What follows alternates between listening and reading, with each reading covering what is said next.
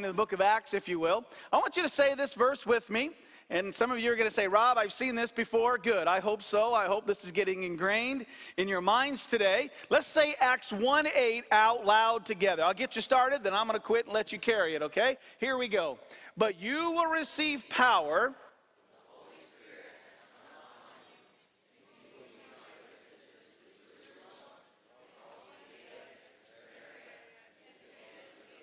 Jerusalem, all Judea and Samaria, and to the ends of the earth. And of course, that is the outline for the entire book of Acts. And today, or actually last Sunday, we kind of dipped our toe into chapter 13, a verse and a half, as we begin the last section of the book of Acts, which is the spread of the gospel to the ends of the earth. Now, last Sunday, as we began this last section, we took a closer look at the church in the city of Antioch, or what I sometimes refer to as Antioch Community Church. And they were a great church. We saw from chapter 11 last Sunday that they're really a model church. Any church today that wants to be a church that honors God and does what he wants them to do, I believe should model themselves after the church in Antioch. We saw from chapter 11. It was great because lots of people came to faith in Christ, and that always builds excitement in a church. They possessed a commitment to the Word of God. They were under the teaching and the preaching of the Word. They applied it to their lives. They were growing in their faith, and that's what God's Word does in our lives. We saw that they were a great church because they had a heart for other people, and they expressed that heart in tangible ways. They took up an offering for people in Jerusalem and Judea. They had a profound impact on their city, and today we're going to see that they're going to have a profound impact on the world as they sent out the very first missionaries to spread the gospel to the ends of the earth. Now, one of the things that also made the church of Antioch great was the fact that they had godly leaders. And that's what we saw in the first verse and a half of chapter 13. Would you look there and follow as I read along, please? In the local church at Antioch, there were prophets and teachers, and namely 5: Barnabas, Simon, who was called Niger, Lucius the Cyrenian, Manaen, a close friend of Herod the Tetrarch, and of course Saul, later to be known as Paul. Now today we're going to examine, as we continue through chapter 13, the first leg of the first missionary journey ever undertaken.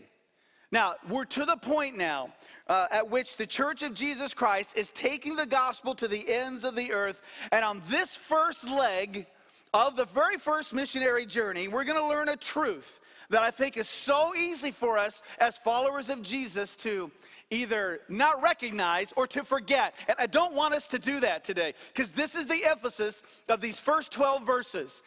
This is the emphasis, this very true reality, and it's this: we are engaged as Christians, as followers of Jesus, we are engaged in an all-out war against hell.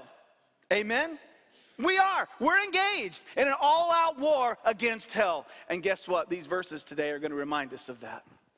So let's ask God to help us to get what he wants us to get out of these verses here in Acts chapter 13 as we go in prayer. Heavenly Father, Acts is a history book. It tells us how your church started and how it expanded around the globe. And thank God it did. Thank God people like Saul and Barnabas and others went around the world starting churches and preaching the gospel. And those churches started churches, and those churches started churches, and those churches started churches, and the next generation started churches. And here we are today. Because of them, we stand on their shoulders today. And the next generation after us here in Norwalk and beyond are going to stand on our shoulders if we're faithful. If we're faithful. If we're faithful to remember and live by the truth that we are engaged in an all-out spiritual war against Satan and the forces of evil in the heavenly realms. God, I pray this morning that this reality will not escape us. In fact, tomorrow and Tuesday and Wednesday and Thursday, we'll live by it. We won't just believe it, but it'll impact the way that we live. Show us, God, how you want me to do that today. Show everyone here how you want them to do that today in response to your word. In Jesus' name, amen. Now, as you know, our congregation has adopted a nation in the world, on the other side of the world, that we are trying to impact with the gospel of Jesus Christ, the communist country of Laos. And we do our best every year to organize a small trip, a short-term missions trip over to Laos. In fact, we have one going this fall. As far as I know, we've got 7 of us who are going to be going on the trip. And when we go on that trip to the other side of the world, the trip's going to be broken up into various legs. For example, we're going to leave. I don't know what the flight plan is yet, but in the past I've noticed that when you get on the airplane in Des Moines and you either fly to Chicago or Minneapolis, and then once you get on the plane there, that's the first leg. Then you get on the plane there and you fly across the Pacific, and you usually land in Tokyo, Japan, or Seoul, Korea. And that takes, just flying across the Pacific Ocean takes like 11, 12, 13 hours. Then you have a layover there. Then you get on another plane and you fly from either Tokyo or Seoul to Bangkok, and that's another 6, 7 hours, depending on where you're coming from. Then you got a layover there, and you get another plane, and you fly over to Vientiane into Laos or whatever. Usually that's where you're going to go, or another place in Laos. And so it's leg after leg after leg. And in the same way, in fact, when you come back, you start in Vientiane, and you go back to Bangkok, and you go back to Tokyo, and you go back to Minneapolis, and you come back to Des Moines, and you come back the very same way, the same legs. And it's in the same way here in the opening verses of Acts chapter 13 that Paul and Barnabas are being sent out on their very first missionary journey. A journey to take the gospel to the ends of the earth. And on this journey itself, it's going to take them to many cities. Let me show you where this first missionary journey is going to take them. As we're going to see here in this section, it starts in Antioch. They're going to get on, however they get to Seleucia, because Antioch's not on the coast, and so they go to Seleucia. They get on a boat. They go across the Mediterranean over the island of Cyprus, and they're going to end up in Derbe. And when they get to Derbe, they're going to turn around and they're going to follow the same path all the way back to Antioch. So, as we come in the next few weeks, chapter 13 and chapter 14 of Acts is this journey. When you get to the end of 14, it's Paul and Barnabas, and they're coming back to Antioch to report to the church what happened on this first missionary journey. Now, the opening verses here of chapter 13 explain how they ended up on that journey. And then we get to verses 4 through 12, we'll see the trip log.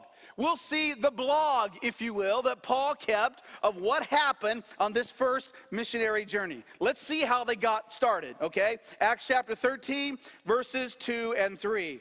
And again, as they were ministering to the Lord and fasting, the Holy Spirit said, "Set apart from me Barnabas and Saul for the work that I have called them to." And then after they had fasted, prayed, and laid their hands on them, they sent them off. Now, this is interesting what has happened here and how they got on this first missionary journey. There's something else that I'm being told here about the church in Antioch. Not only did it have godly leaders, okay, but this was a church that was guided by, could I go even further and say, they were empowered by the Holy Spirit of God. Did you notice here it says that they were fasting and praying? And while they were fasting and praying, it was the Holy Spirit who said, guys, set apart Saul and Barnabas. These guys were in tune with the Holy Spirit's leading for their lives, for their church. And I can show you other places down in verse 8. We'll get there in a little while. And it talks about Paul was filled with the Holy Spirit. We saw back several chapters ago, one of the leaders of the church is Barnabas. And we saw that Barnabas was known as a man to be filled with the Holy Spirit of God. In other words, the church in Antioch was a church that was fueled by the Spirit of God. The church wasn't built on the bombastic preaching of the church leaders. The church wasn't built on the professionalism of the worship team. The church wasn't built on the impressiveness of their facility. In fact, to my knowledge, they didn't even have a facility to meet in. The church was not built on any other power source. The leaders of the church in Antioch and the people in the church in Antioch knew the meaning of Acts 1:8 when it says, "And you'll receive power when the Holy Spirit comes upon you, and you will be my witnesses." And truly, this is another important key to any church becoming a great church in the eyes of God. The members of the Antioch church sought to be under the guidance, under the control of the Holy Spirit. That's what it means, and we've seen this. We've talked about this many places throughout the book of Acts. To be Spirit-filled is to be under the control, not of self, not of the world, not of other people, but to be under the control of the Holy Spirit of God. A Spirit-filled believer believes the words of Ephesians 5:18, where Paul says very clearly, don't be under the influence of alcohol, be under the influence of the Holy Spirit of God. It goes in conjunction with Colossians chapter 3, which says, let the word of Christ dwell in you richly. And so if I'm going to be a person, a Christian, that's under the influence of the Spirit of God, I have got to be under the influence and the guidance and the obedience to the Word of God. If that makes sense, say amen.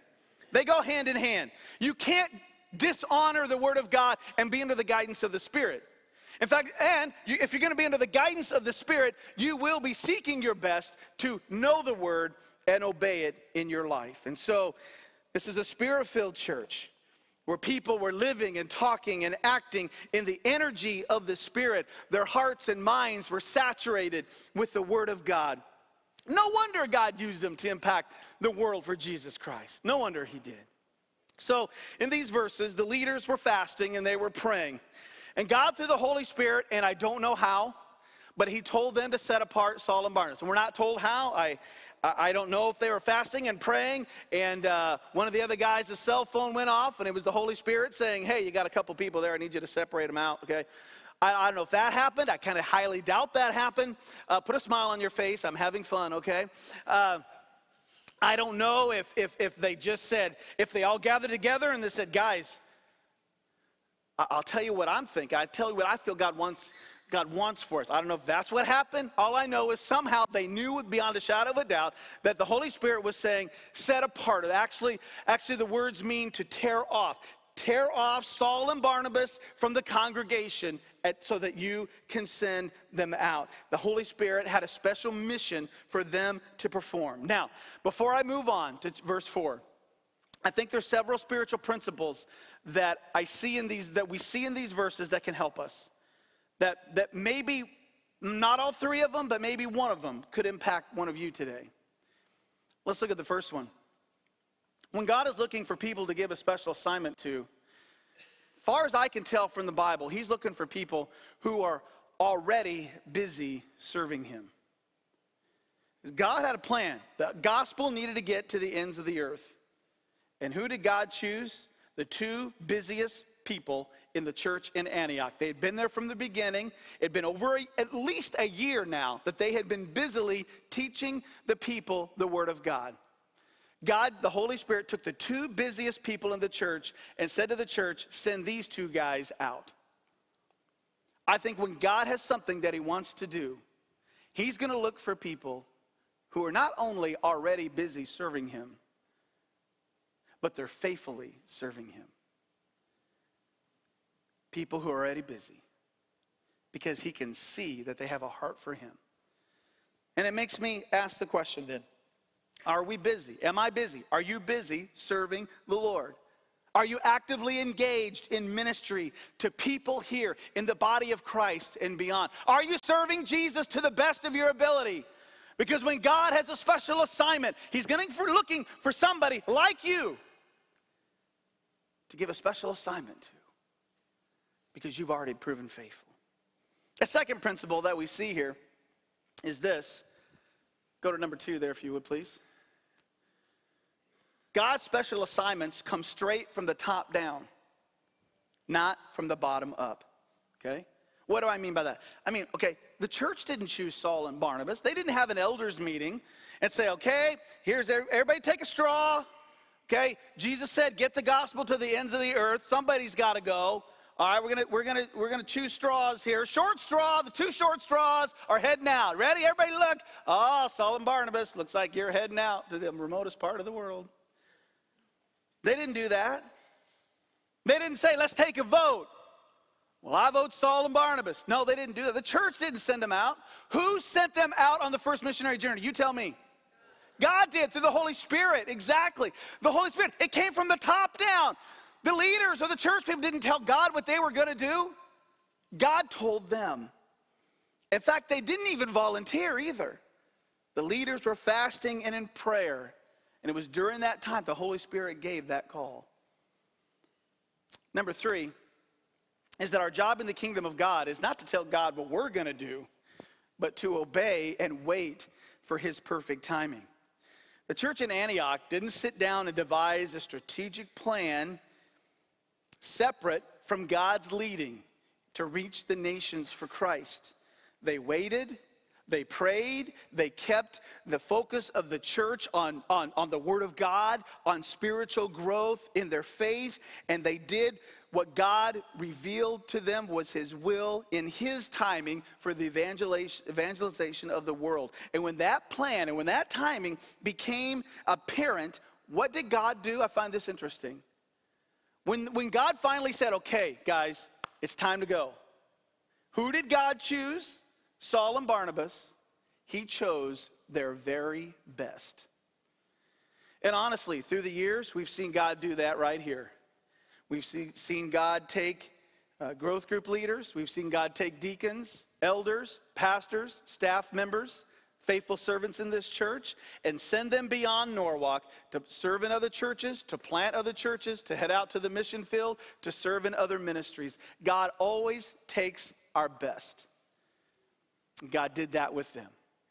And so we need to remember that our job in the kingdom of God is not to tell God what we're going to do. Let's be faithful.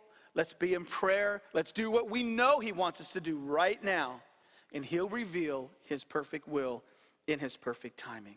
So when the Holy Spirit said, okay, guys, set apart Paul and Barnabas, they set them apart. And we're told there in verse 3 that again they fasted and they prayed and they laid their hands on these two men. It was a sign of their confirmation. They had the confirmation not only of the Spirit of God, they had the confirmation of the leaders of the church and the church itself. And we've had these very similar services, if you will, right here on this stage where we've laid our hands on people and we have sent them out. We are confirming, we agree with God's call on their life. We bless them in Jesus' name to go where God wants them to go. And then here in Acts 13, they sent them out. So Saul and Barnabas, they packed their bags. They said goodbye to their loved ones. They said goodbye to their church family, and they went off on the first missionary journey. And I have a hunch that they took two things. Now, I got to thinking, if I was Paul and Barnabas and I'm heading out, now I don't know when I'm coming back. In fact, I don't know totally exactly where I'm going to go. And so this unknown trip, this how long I'm going to be, what am I going to need? I have a hunch they took two things with them. Okay, they got to carry their stuff, right? So they took a suitcase, all right? Because you got to carry your stuff in it. They're ready to go. It's to the ends of the earth or bust, right? I mean, that's what they're going to do. It's to the ends of the earth or bust. They took their suitcase, they got ready to go, and then I think the second thing they took was something like this, a journal. Or maybe a little bit more modern times, we might say a blog. Paul began writing down as they went through their journey, leg by leg by leg, what happened. And we have a record of the journal. We have a record of the blog today. You know what it's called? Guess. The book of Acts. The book of Acts is the blog that was taken, telling us what happened leg by leg on this first, and in fact, every missionary journey. And so look at verse 5. They're being sent out. It says, being sent out by the Holy Spirit, they came down to Seleucia, and from there they sailed to Cyprus. And arriving in Salamis, they proclaimed God's message in the Jewish synagogues. They also had John as their assistant. So look at the slide, if you would, behind me. Again, Antioch was about 100 miles or so inland. They had to get from Antioch to the coast to get on the ship, so that's why it says they went to Seleucia, they got on the boat, they sailed to Cyprus, and the first major population center on the eastern side of the island was Salamis. That's where they started. And their strategy was this. It said right there. It said first they went to the Jewish synagogues. So in its simplest form, a Jewish synagogue was basically a local church for Jewish people, okay? It was a local church for Jewish people. And Paul and Barnabas were Jewish themselves. So it was a natural place to begin. They knew that in every synagogue, they would meet at the end of the week, and they would read, they would pull out the scrolls, and they would read the scriptures at the appointed times. And then whenever they would have guests in the church service that day, the guests would be given an opportunity to speak. And we're going to see that happen over and over again as we continue in the book of Acts. And so they knew that. And so they would go to the Jewish synagogues, and when they get done reading the scrolls of the day, they would say, does anybody, we got some guests here, do you guys have a word of God? And so they used that to their advantage, and every time they went to these synagogues, they would stand up and begin to preach the gospel of Jesus Christ. So they started with Jewish people. And they went from synagogue to synagogue all the way across the island. They went all the way across the island. So go to the next slide, if you would, Chad. They started in Salamis on the, go back. Is there a slide that shows them going across? Don't have that slide, okay. They went all the way across the island to the other side of the island. Look at verse 6 in your scriptures. Acts 13 and verse number 6. And it says this. And when they had gone through the whole island as far as Paphos. So the map, oh, there it is, right there. You can see there's Paphos on the western edge of Cyprus. So they went all the way through the island. They went all the way through. Every time there's a synagogue, they would stop and preach the gospel in the synagogue. Okay, so they went to the other side of the island of Paphos. And look what happens. They came to Paphos. They came across a sorcerer, a Jewish false prophet named Bar-Jesus. He was with the proconsul, Sergius Paulus, an intelligent man. This man summoned Barnabas and Saul and desired to hear God's message. But Elymas, the sorcerer, that's another name for Bar-Jesus, which is how his name is translated, opposed them and tried to turn the proconsul away from the faith. Okay, so here's Barnabas and Saul. They get to the other side of the island. They get to Paphos. Things have been going great. All the way across the island, there's no record of any opposition. There's no record of any problems until they get to the Roman center, the center of government for the island. That was Paphos. And when they got there, they met a man. They were confronted by a man named Bar-Jesus, also known as Elymas. And he opposed the message that they were preaching. And what we see here is that whenever the Church of Jesus Christ seeks to advance the kingdom of God, guys, listen, this is true. There is always going to be opposition from our enemy. Isn't that right? Amen? Because Satan doesn't like us treading where he has his kingdom. He doesn't like the light invading his darkness. And that's what Saul and Barnabas are doing. They're bringing the light onto the island of Paphos, and Satan doesn't like it. And so he let them get all the way across the island, and then he used one of his primary instruments on that island, a guy named Bar-Jesus. And Bar-Jesus was not a nice guy. In fact, he was a sorcerer. In other words, he would conjure up the dead. He was into sorcery and magic and everything that the scriptures says don't be a part of. That's what this man did. He was also a false prophet. He was an evil, satanic man who consulted demons. And interestingly enough, this Bar-Jesus was on the staff of the governor of the island. His name was Sergius Paulus. He was one of the consultants or the advisors to the top guy, the governor on the island. So he was in a position of influence.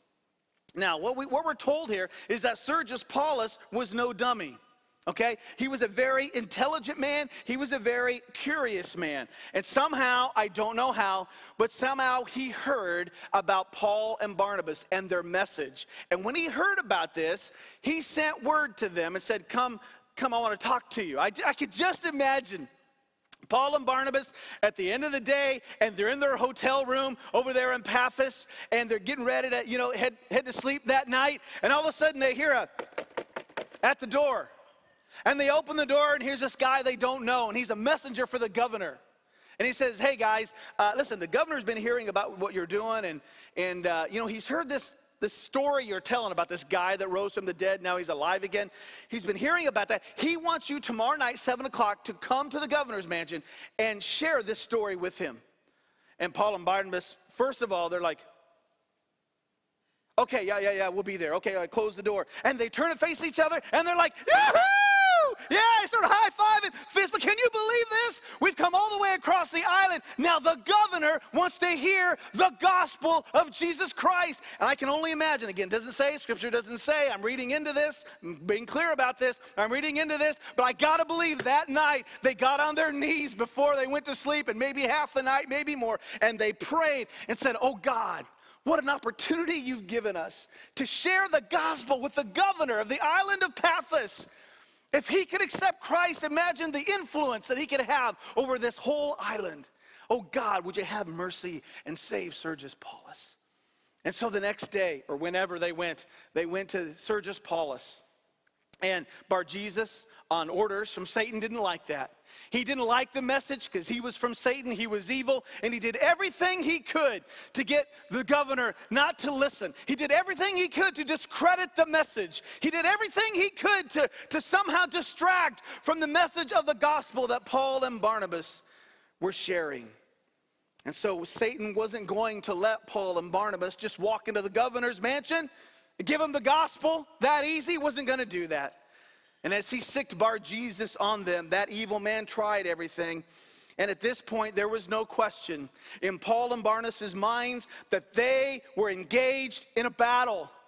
There was a spiritual warfare going on, and the stakes were high. What are the stakes in spiritual warfare? The stakes are the glory of the name of Jesus Christ first and foremost. Amen? That's what's at stake every time we share Jesus Christ. It's the name of Jesus, but what's also at stake is the souls of men, the eternal souls of men who, if they accept Jesus, are eternity bound in heaven. But if they reject Jesus, they suffer forever in hell. The souls of men are likewise at stake. All this was on the line. And so here's Paul and Barnabas. And all I have to say is, Paul and Barnabas, welcome to the war.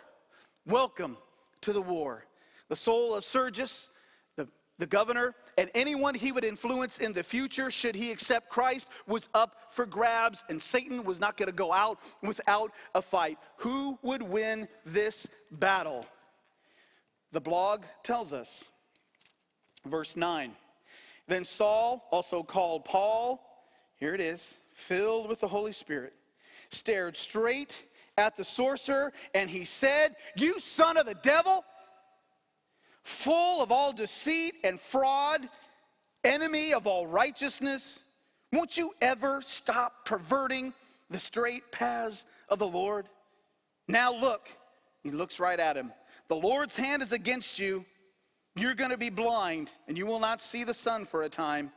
And suddenly a mist and a darkness fell on him, and he went about seeking someone to lead him by the hand.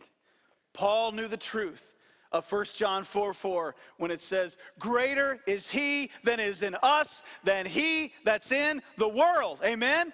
Paul knew that. He knew that.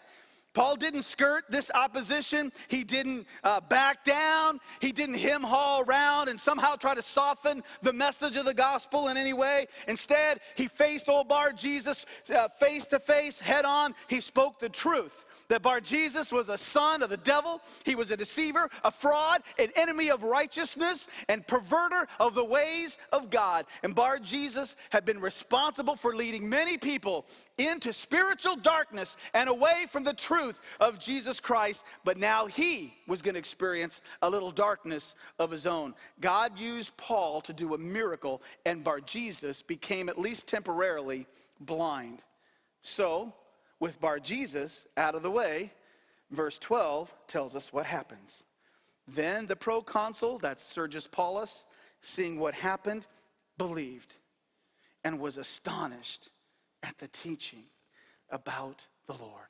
Praise the Lord. Somebody got saved. Can I get a praise the Lord? Praise the Lord.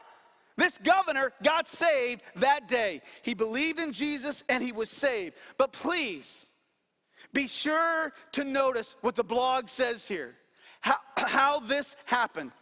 He believed in Jesus. But what most astonished him the most, what brought him to the point where he was ready to follow Jesus the most, was not the miracle of Bar-Jesus being blinded. That's not what did it. What astonished Sergius the most was the message of the gospel message that there is a God who loves us, who sent his son Jesus to die for our sins. He died on the cross as our substitute for eternal death. And then they buried him and he rose again, and all who repent of their sin and turn to him and believe in him will have everlasting life. That's the gospel, amen? And that's the message that they heard that day. That's what got Sergius Paulus' attention the most. The centerpiece. It just blew his mind. It so impacted him that he turned to Jesus, lock, stock, and barrel. You've heard that saying before, right? Maybe you haven't. Lock, stock, and barrel. It's an old saying. It means he was all in. Sergius Paulus was all in. And by the way, that's the way Jesus wants you to be. If you're going to turn to Jesus, don't hold back. Don't add him to what you already have on your shelf of gods. Don't add him to all your other priorities. Surrender it all to Jesus. Let him be the Lord of your life. Amen? And that's exactly what he did. And I just want to notice here that this first leg of this missionary journey, the centerpiece of this first leg by Paul and Barnabas, wasn't the miracle of Bar-Jesus being blinded. Look at verse 13. Paul and his companions set sail from Paphos and came to Perga. So, okay, that's the start of the second leg, which we're not going to get to today. So, when they got on the ship in Paphos, and they're going to head to Perga, they're going to head back across the Mediterranean to the north to Perga, which we'll see next Sunday. Okay? I can imagine in my mind now. They get on the ship. I don't know how long it's going to take to travel from Paphos to Perga, at least a few days on the ship. Paul takes his suitcase and he's sitting on the ship. And he slaps on his first sticker. Sunny Cyprus.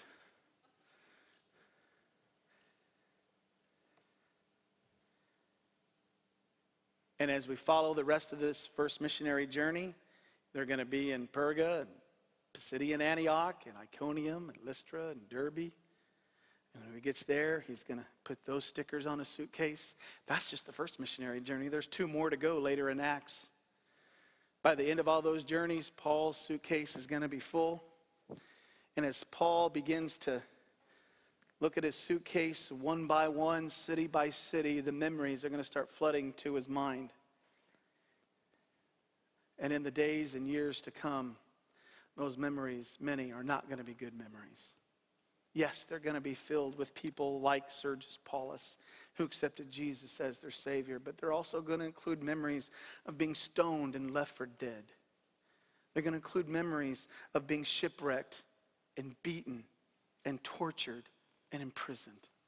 We're going to see in the coming chapters, as missionary journey unfolds after missionary journey, that Paul and his companions will experience hunger and loneliness and destitution. This is just the first. The second thing that I think, as Paul and Barnabas were sitting on the ship, having pulled out of Paphos Harbor, heading over to Perga, Paul pulled out his journal. He began to write down what happened in the island of Cyprus, their first leg. And I believe the emphasis was on the transforming power of God to save souls in spite of Satan's best efforts to keep people in his evil clutches. That's what I read in the blog in Acts chapter 13. The emphasis was not on the miracle that blinded Bar-Jesus. The emphasis is that Satan can do his darndest to try to stand in the way of God, but we have an all-powerful God, and his message is all-powerful. Amen?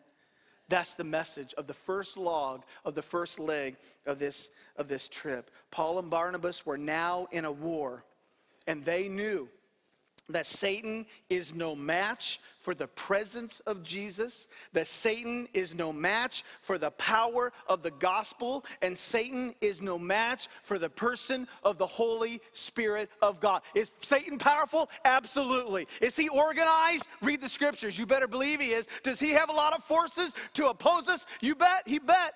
About 1/3 of the angels were kicked out of heaven when they rebelled against God and followed Satan. Yes, Satan's got lots of forces, and he's very cunning, and he's very evil, and he's very strategic, and he's very tricky. He has all that going for him. But I'm going to tell you something. Remember what Jesus said. Remember what he said in Matthew 28. Go to that verse if you would. That slide if you would, Chad. No, not that one. Matthew 28 slide. Keep going. There we go, Matthew 28. Remember what Jesus said? Go, make disciples of all nations.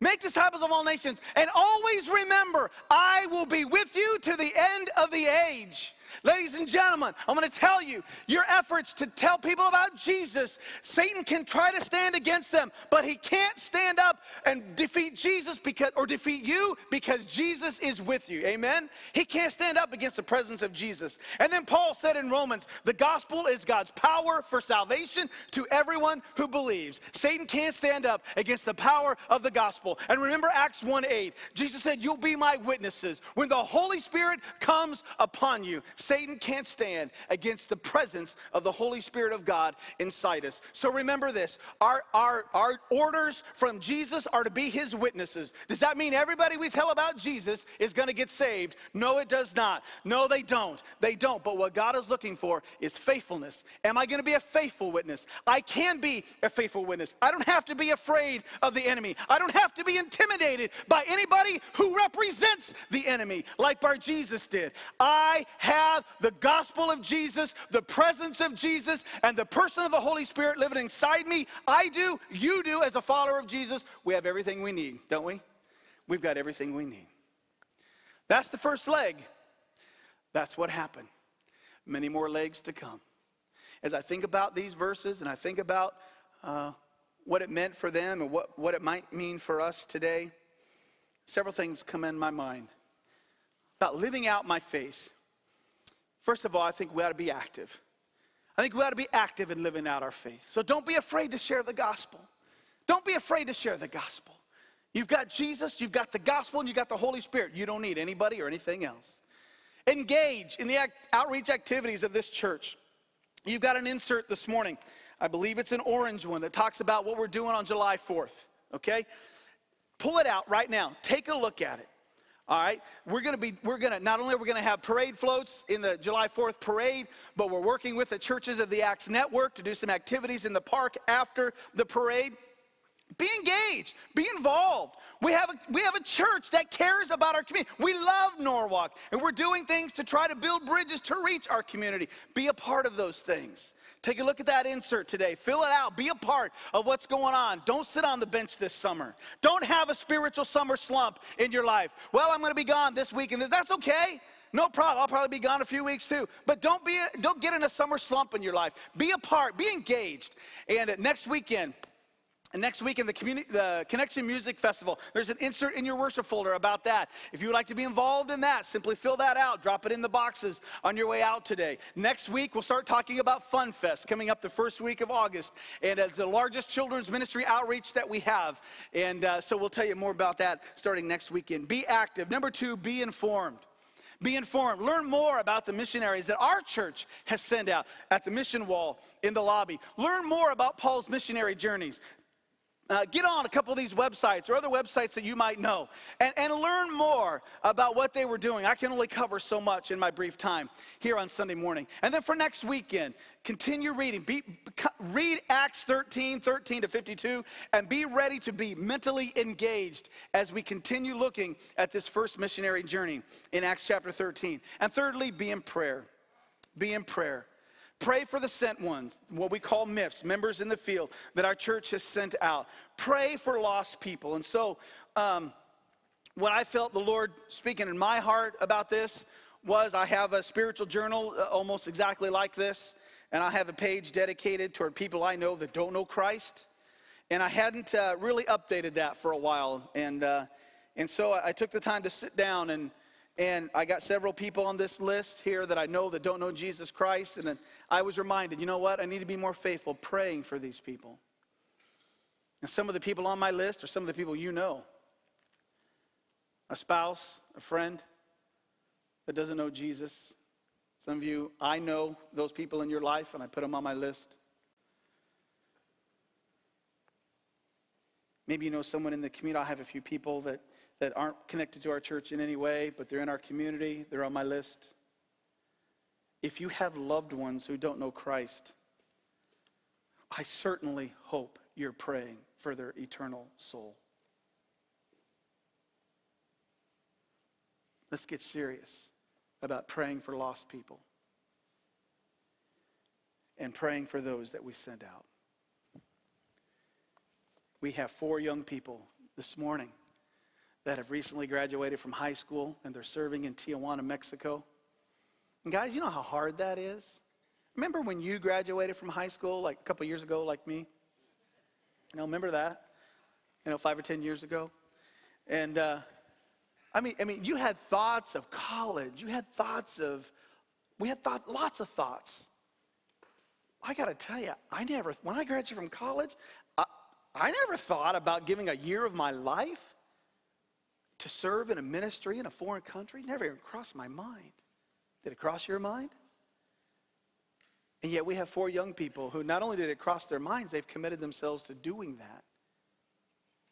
Have you ever tried to live in a foreign culture, in a foreign country that doesn't speak your language? That's what they're doing. We need to pray for them.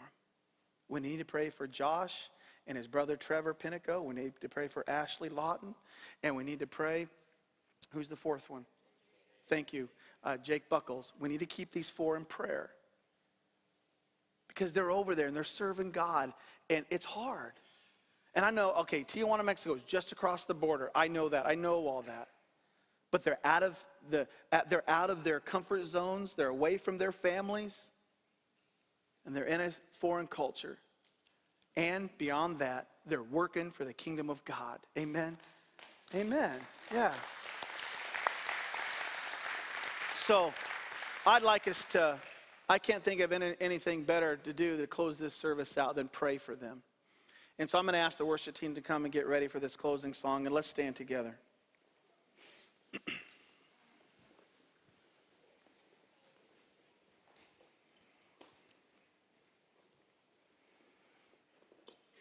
Heavenly Father, as we close this service today, we do want to thank you for those that you have called out of this church.